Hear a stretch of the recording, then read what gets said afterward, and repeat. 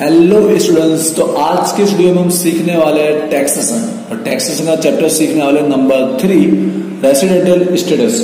इस चैप्टर का ऑलरेडी एक वीडियो अपलोड हो चुका है जिसके अंदर मैंने आपको एक्सप्लेन किए थे जितने इसके रूल्स होते हैं वो इंग्लिश और गुजराती दोनों मीडियम के लिए मैंने एक्सप्लेन किए थे और मैंने एक प्रैक्टिकल सम्स भी सॉल्व कराया हुआ था, तो उसकी लिंक आपको डिस्क्रिप्शन में मिल जाएगी, आप चेकआउट जरूर कीजिएगा।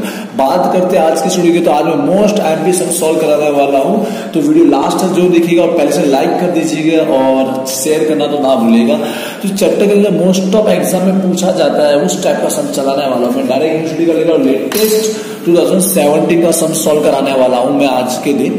तो यहाँ पर क्वेश्चन नंबर 2 में पूछा गया, ये 7 मार्क का सम है, राइट। इस चैप्टर में से 7 मार्क का पूछा जाता है।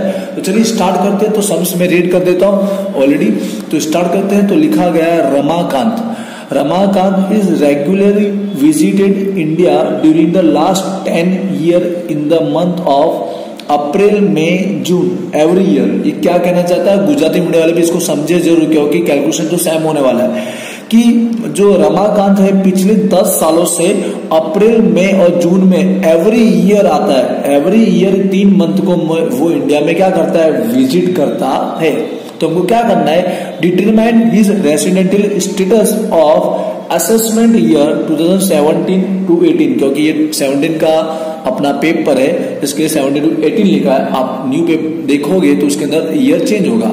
तो अब देखो इसको सॉल्व करने के बाद एक न्यू और दिया हुआ है, सेकंड ऑप्शन भी एक दिया गया है, would it make any difference if he had visited India in the month of May June July every year. अब कहना चाहता है कि अगर वो अप्रैल में जून के 3 महीनों के अलावा अगर वो मई जून जुलाई में विजिट करे तो क्या उसके रेसिडेंशियल स्टेटस में कोई डिफरेंस आएगा क्या। तो चलिए स्टार्ट करते हैं। तो यहाँ 2 सम्स बनने वाले, एक के अंदर एक अप्रैल में जून के लिए एक सम्स बनेगा और एक मई जून जुलाई के लिए एक सम्स बनने वाला है, राइट। तो चलिए स्टार्ट करते हैं। तो पहले याद रखिएगा हमको कैलकुलेशन करना रहेगा, एक होता है असेसमेंट ईयर और एक होता है प्रीवियस ईयर। तो असेसमेंट ईयर दिया 2017 to 18, तो याद रखिए प्रीवियस ईयर क्या हो जाएगा, 16 to 17 हो जाएगा, राइट। तो अपने प्रीवियस ईयर के डेज फाइंड आउट करने हैं। तो उसने क्या बताया, फर्स्ट ऑप्शन है कि कौन से मंथ में विजिट करता है, वो अप्रैल में और मई और जून, ये 3 महीने वो विजिट करता है, राइट। तो पहले कैलकुलेशन कर दो अप्रैल में जून के कितने डेज होने वाले हैं, क्योंकि 16 to 17 में ये 3 मंथ वो आया होगा।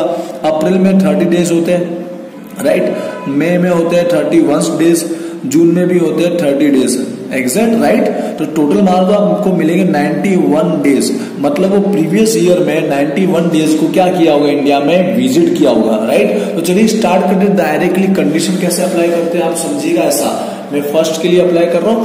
तो देखिए सबसे पहले आपको कंडीशन यही अप्लाई करनी रहती है कि 182 डेज इन प्रीवियस ईयर, पिछले साल में वो 182 दिवस रहा कि नहीं रहा वो चेक करने का आपको, राइट। तो देखिए प्रीवियस ईयर में कितने डेज रहा है, वो 91 रहा है। आप जो भी कंडीशन है मैंने प्रीवियस वीडियो में एक्सप्लेन की वो चेकआउट जरूर कीजिएगा।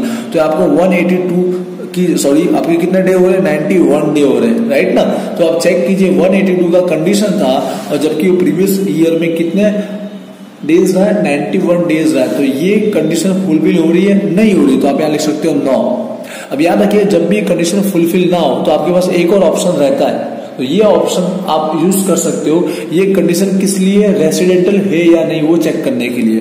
तो ये 60 डेज इन प्रीवियस ईयर में 60 डेज होने चाहिए और साथ साथ में हमको 365 डे भी होने चाहिए प्रीसीडिंग फॉर ईयर, मतलब प्रीवियस ईयर के अलावा के 4 साल में 365 दिन भी होने चाहिए। पिछले साल में 60 दिन होने चाहिए और उसके अलावा के 4 साल में कितने होने चाहिए, 365। तो चलिए चेक करते हैं। तो प्रीवियस ईयर में तो 91 डेज हो ही रहा है, आपने चेकआउट किया है, और उसके अलावा के 4 ईयर, तो उसने बताया था सम्स के अंदर वो कितने ईयर से लास्ट 10 ईयर से विजिट कर रहा है। तो पिछले 4 साल का भी हम निकाल सकते हैं क्योंकि 1 ईयर का कितना है, 91 है ना। तो 4 ईयर का कितना हो जाएगा, तो 91 इंटू में कितना करना है आपको, 4 करना है। तो 91 इंटू 4 करने पर 364 डेज बनेंगे। तो प्रीसीडिंग 4 ईयर में वो कितने डेज विजिट किया होगा, 364 डेज। अब ये कंडीशन चेकआउट करते हैं फुलफिल हो रही या नहीं हो रही है। तो प्रीवियस ईयर में 60 डे, तो 91 ये तो फुलफिल हुआ, लेकिन साथ में 365 दिन भी होने चाहिए। उसकी जगह यहाँ क्या हो रहा है, 364, एक दिन कम हो रहा है। तो एक दिन भी कम हो रहा है तो कंडीशन फुलफिल नहीं हो रही है, तो यहाँ अप्लाई करना है हमको 9। अब जब दोनों कंडीशन 9 हो जाए तो आगे सम्स करना ही नहीं, कंप्लीट हो गया। यहीं पर। तो इसका आंसर हो जाता है नॉन रेसिडेंट, कि वो इंडियन है ही नहीं, नॉन रेसिडेंट मान लिया जाएगा। अगर ये फुलफिल होता तो आगे कंडीशन अप्लाई होती, जो मैं अभी बताने वाला हूँ इसी के अंदर। तो आप समझ गए होंगे कैसे अप्लाई हुआ, राइट। ये कौन से मंथ के लिए था, अप्रैल, मई और जून के लिए था, राइट। अब इसके अंदर एक और शब्द पूछा गया, आप चेक कीजिए, उसके बाद लिखा गया है अगर वो चेंज करके कौन से मंथ में विजिट करता है, मई, जून, जुलाई। अगर मई, जून, जुलाई को विजिट करे तो उसका क्या डिफरेंट आता है। तो एक और सम इसमें इन्वॉल्व होने वाला है। अब डेज चेंज होने वाले हैं, आप चेकआउट कीजिए उसने क्या बोला हुआ है। पहला बोला गया, ये सेकेंड ऑप्शन वाला सम्स है, मई, जून और जुलाई। तो मई में कितने डेज होते हैं, 31 डेज होते हैं, राइट। तो जून में कितने होते हैं, 30 डेज होते हैं, और जुलाई में 31 डेज होते हैं। तो इस बार टोटल देखिए कितना डेज हो रहा है, टोटल 92 डेज हो रहे हैं। मतलब प्रीवियस ईयर में कितने डेज होंगे, 92, ठीक है। तो आप समझ सकते हो कि फॉर ईयर का कितना होगा। तो उस 92 डेज के हिसाब से फॉर ईयर का हो जाएगा 368 डेज हो जाएगा, राइट। तो देखिए वो अप्लाई करते हैं वही कंडीशन।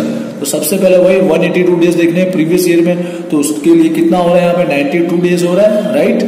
तो 92 डेज, तो ये तो फुलफिल नहीं हो रहा, तो यहाँ आप 9 अप्लाई कर सकते हो आप। तो एक और ऑप्शन है, वो वाली कंडीशन अप्लाई करेंगे कि 60 डेज चाहिए प्रीवियस ईयर में, और साथ में 365 दिन चाहिए उसके अलावा के 4 साल में। तो उसके अलावा के 4 साल में कितने हो रहे, 368।